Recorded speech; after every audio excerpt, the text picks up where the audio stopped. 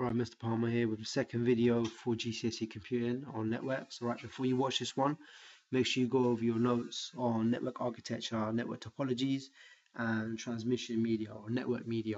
Okay, that was the wireless and wired media that you could use for a network. Alright, so this one's about network components.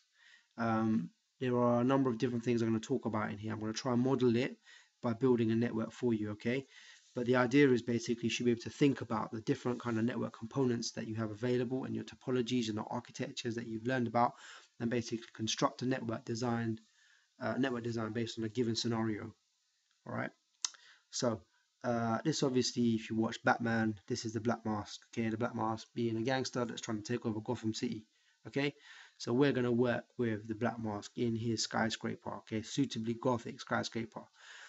So he's got his executive office on one floor, and he's got a floor underneath that for his regular crew, and then he's got an underground team of hackers in a separate secret location, and he needs to set up some kind of network infrastructure for this network for his team to work on his criminal activities. Okay, so the first kind of component he's probably going to need is an NIC, okay, a network interface controller or a network interface card.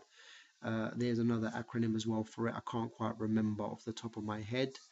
But anyway, what does a network interface card do? It's a piece of hardware, all right? It connects the computer to the network. Obviously, if it's a wired network, then the network card, like in the top image, is going to physically connect the computer to the network, all right? It basically transmits and receives signals from the carrier medium being copper cable, fiber optic, okay, microwave, radio waves. You should know what microwaves and radio waves are for, by the way, if you made notes on the previous video. Right, now obviously the Black Mask is going to have a network interface card in all of his devices so that they can all connect to his network. Now the next thing is the Terminator. Okay, the Terminator basically, you look at this model of a network, you should look at it and be like, yeah, I know what that is. That is a bus network.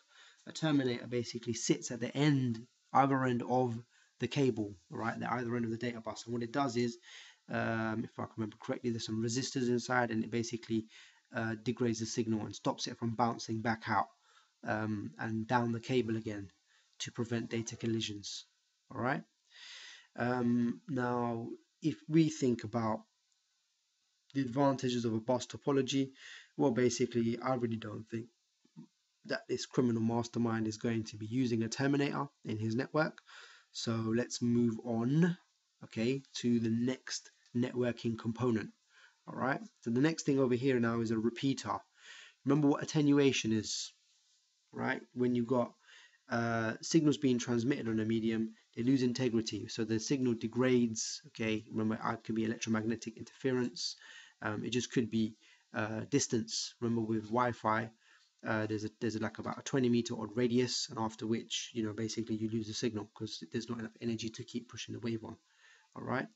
And so we got over here a wired network, for example, two machines connected up. There's a 100-meter run of cable or 200-meter run of cable, and basically that's just too far. The signal can't travel that far on a copper wire, so therefore we can put a repeater in the middle. The repeater basically cleans the message up and then sends it on to the next segment of the network. Yeah, segment being piece. So now our network is divided into two pieces. We've got the first piece, and then we've got a repeater, which then broadcast the message on to the next segment. Obviously with Wi-Fi you can have a wireless repeater as well. So if we think about the Black Mask's little setup, okay, on the left hand side you've got his floor with his team on it, and on the right hand side, if you've seen the Batman under the red hood, that's the one I'm modeling my little thing on, he's got like a whole floor empty just with his office in it. All right. And so basically from the servers, okay, you've got all the cabling running up alongside the lift shaft. Well, that's a long run, okay, on both sides, on both floors, sorry. So there obviously needs to be a repeater in the middle, which will clean and then rebroadcast the signal onto the next segment. Now, the next networking component we can look at over here is a hub, all right? A hub is basically a repeater which has a large number of output ports. All right, what that means is the signal comes in, it boosts it, and it sends it on to all the connected devices. Well, if you think about it, what's going to happen? The network is going to slow down because the same message is being broadcasted all of the time to all of the devices. If you've got 100 megabit network and you've got 10 devices connected in, each device is effectively getting about 10 megabits because every single piece of data is being rebroadcast to all 10 devices. All right. If you want to see that in a diagram, if machine A is trying to send G a message, it's going to send that message into the hub, but the hub is going to send that same message back out to all 6 computers connected to it. Bright sparks among you might think straight away, hang on a second, there's a bit of a security issue with this. All right, in general, all right, the message will only be processed by the machine that has the address, okay, a matching address, and the other machines will ignore it. That's not to say that someone can't sit there and use a piece of software to access all of the data packets that are being sent and to read it all. All right, so there's this bit of a security issue with that. I'm not sure that a hub would be a good idea to use on that floor on the left hand side with all of the hackers sitting there, because you might not necessarily want them all to be looking at what everybody else is doing on the network. Now, a bridge is a device, basically. Sorry, I had a bit of a brain freeze here. Right, a bridge is a device connects two different network segments. All right, so you got a segment maybe down on one floor or one section. You've got another network segment on the other side of the bridge. Okay, and a bridge basically spans those two segments. What it does is, all right, if a machine is trying to send a message over, and the message goes to the bridge checks it against its list, and it sees, okay, hang on a minute, if that message is on one list on my side, then I don't need to broadcast it onto the next segment because it's on the bottom side. So I'm just going to leave it down there. I'm going to assume that the recipient has received the message, and I'm going to ignore it. I'm going to delete it. Okay. Whereas if it receives a message and the address on it is not on its list, okay, then it's going to go, you know what, this is for the other side, and it just basically pushes that message on to the next segment. So the bridge would be pretty good, okay, for the black mask, because now you can see in the middle he's got team A on one side, he's got team B on the other side, and he can stop them from basically looking at each other's messages when they're being broadcast around the network, perhaps. All right, it will also reduce data traffic by not having so much data basically bouncing around the network. Now the next device we're going to look at is a switch. This is the back of a switch, all right. It's got all these, well, front of a switch, I should say. It's got loads of cables connected in them, and what they do is they basically create circuits and allow networking devices to talk to each other. All right. This is a very neat looking switch. Most switches are very, very messy. Okay, you can imagine in an organization which has 1,000 computers, you're going to have 1,000 ports with wires going everywhere. All right. A switch basically is a high-speed bridge, so it has its own CPU built into it that allows it to do the switching quite quickly. All right.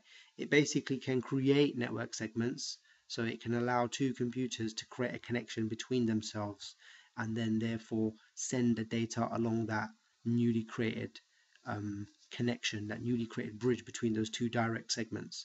What this does basically is it reduces the traffic because data is sent to the specific segment that it's destined for.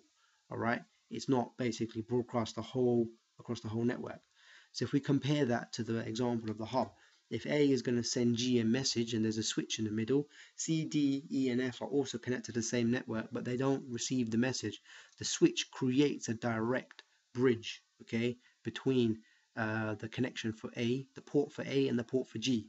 And so the data travels along that little bridge, okay, and it goes directly to G. So a switch, you can see, is much better for a hub, better for a network than a hub, because it's reducing the amount of data traffic. So I think for the black mask and the network I'm designing for him, a hub is a pretty good idea. Sorry, a hub could be used to join team A and team B. I want to start this whole thing again. I could use a hub to join up team A and team B, but it's going to slow down my network, all right? Because the data that's on each segment, all right, the team A segment, the team B segment is going to be repeated 3 times, all right? It's being rebroadcast out to everybody on all output ports. It'd be far better if I use a switch instead, because basically then, all right, there's less data throughput going through the network because the switch is making a direct connection, creating a circuit between the 2 computers that are sending and receiving data. Obviously, if my servers are connected to the network, then my servers also need to be connected to a switch, all right?